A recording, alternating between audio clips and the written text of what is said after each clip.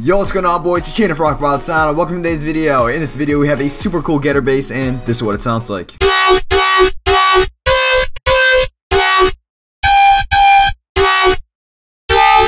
So, there's obviously a lot of things that we can do with this sound, and it really sounds cool. So, if you guys like that bass, make sure you drop a like on this video, or, you know, drop whatever rating that you feel is suitable for this bass. So, yeah, it just helps me out. Figure out where you guys are with the sounds, and drop a subscribe button if you like this sound, and you haven't already. You know, we got awesome videos. So, let's go ahead and get started. Now, this bass is actually very interesting to make. It's, what I figured out is Getter's actually been doing quite a bit with the basic shapes. After I saw his Snapchat story one day, he had basic shapes in one of the sounds, and then I'm like, okay, let's work around, see what we can do, and you know, that's what we got. So we're gonna start off oscillator A. We're gonna go to basic shapes. Oscillator B is also going to be basic shapes. So for now, we're just going to focus on oscillator A, and or actually we'll start on oscillator B. Oscillator B is going to be our host for the frequency modulation. That's why I did it. It doesn't really matter, oscillator A or oscillator B. I just did it previously with oscillator B, so might as well while my mind's still fresh. Anyways, oscillator B, we're going to turn on to a square waveform right here. That's halfway. And what we're going to do here is just turn on our FM from A, okay? So this isn't going to really make a difference right now because oscillator A is turned off, but as we turn this up to about the 36th percentile, we're going to leave it about there, and then we'll turn on oscillator A so we can hear the difference. Anyways, we're going to drop the level on oscillator B to stick on a low frequency oscillator, and then we could just kind of make whatever ramp that we feel we want in the sound. I made a little thing like this. It's all up to you, personal preference. But anyways, into oscillator A, we're going to change this. Oh yeah, drop this level down first so we don't have any of that extra feedback. And then we're gonna drop this to a saw waveform. And you can actually transfer it between a saw and a triangle, which is what I did with the tone macro. But anyways, let me trigger that. And what you're going to notice as we turn up the octave, we start to receive more of these FM frequencies. So anyways, we're going to turn on the LFO1 onto the FM as well. And this is really what's going to bring in a little bit more movement to the sound. And while we're also reaching these top parts in the ramp, we're also going to be hitting these frequencies that create that really nice harmonic sound, as you can hear.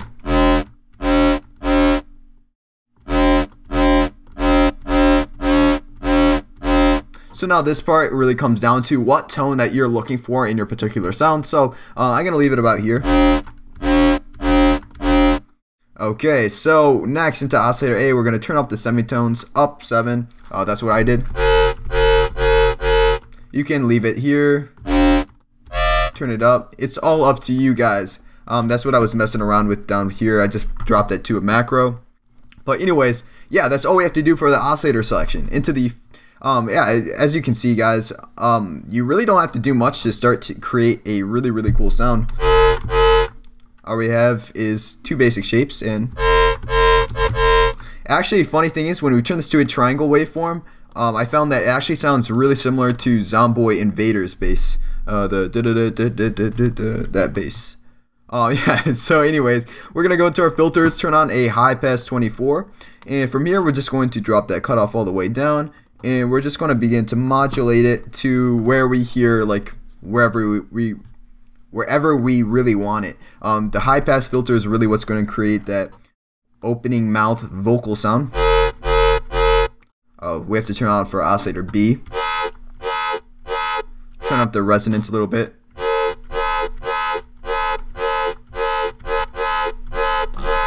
That's that's about where I want it for this bass, and then turn up the drive a little. The resonance is really just going to bring on a heavier presence onto the sound. And now into the effects. The effects is going to start us off with the hyper. I know that I've been doing a hyper a lot lately, and it does kind of create that generic serum sound, as Nasco pointed out to me, but you know, for this sound, it really is kind of an essential piece. So I'm going to try and cut down on the hyper because it does kind of start to make sounds more generic, but this one, it completely makes it sound awesome. So yeah, we're gonna turn on dimension as well. Turn down that size just a tad bit, about 2. Turn on compressor.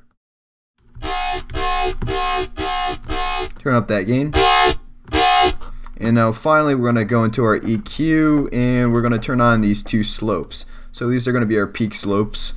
Basically it's just emulating a double peak filter by what we're going to be doing here, and we're going to turn up the gains on both of these. And now the frequency is going to be modulated. For this first one, this lower end, we're going to drop to about like right around here. This is about 50 hertz, 60 hertz, somewhere around here, and we're going to just modulate. Whoa, easy there. Modulate it to go up, and it's really just going to emulate a talking sound. Maybe turn down that gain a little. And now onto the frequency of the higher end peak. We're going to do the same. Just turn up that frequency a little bit and maybe just make turn on that gain.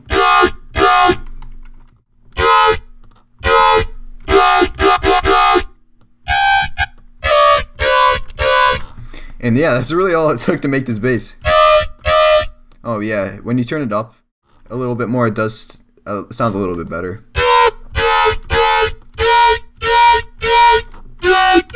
That's interesting. Maybe turn on a sync, just mess around. Okay, that's enough for today's video. Anyways, guys, that was a really cool sound. So if you guys like this sound, drop a like, drop that subscribe button, click it. I guess I don't really know what I mean, drop it, but click it. You guys know what I mean. Anyways, I'm Shane from Rock About Sound, and I'm signing out.